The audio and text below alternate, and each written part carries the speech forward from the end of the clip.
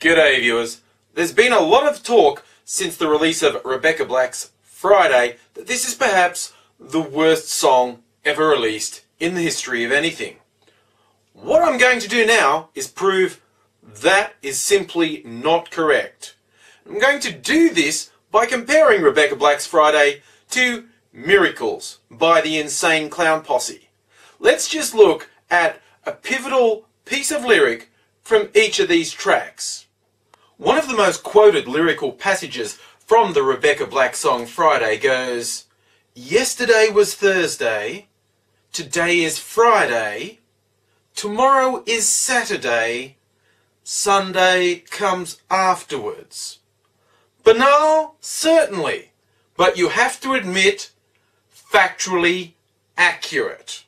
Rebecca Black may not be advancing the body of knowledge of Western civilization with these words, but neither is she aggressively attacking knowledge and proudly proclaiming ignorance.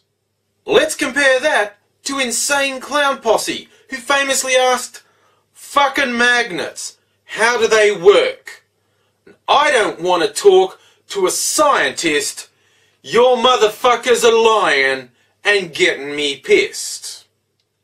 The Insane Clown Posse's insistence on observing mundane everyday phenomena and aggressively asserting that these are in fact miracles not to be explained by scientists, that isn't just banal, that is actively dangerous for the future of humanity.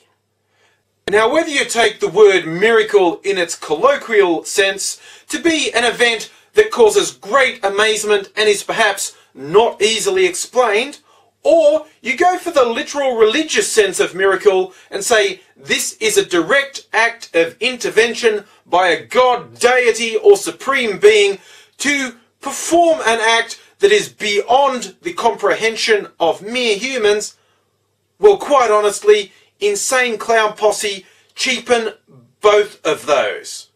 If one's going to look at every single, everyday thing one sees and declare fucking miracles, well, really, you're just easily impressed. Or if we're going to give them a little slack and say, well, anything that's beyond the Insane Clown Posse's comprehension is a miracle, because remember, they aggressively fight against having these events explained to them.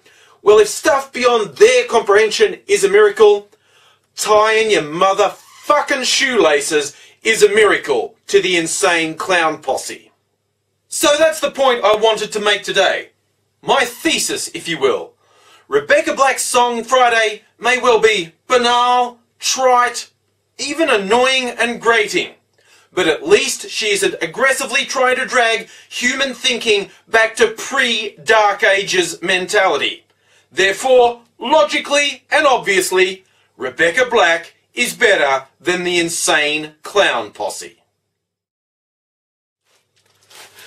But I still don't get, why were those 11-year-old kids driving the car? Where were the responsible adults? Why were 11-year-old kids driving the car? It doesn't make sense. Why did someone let 11-year-old kids drive a car?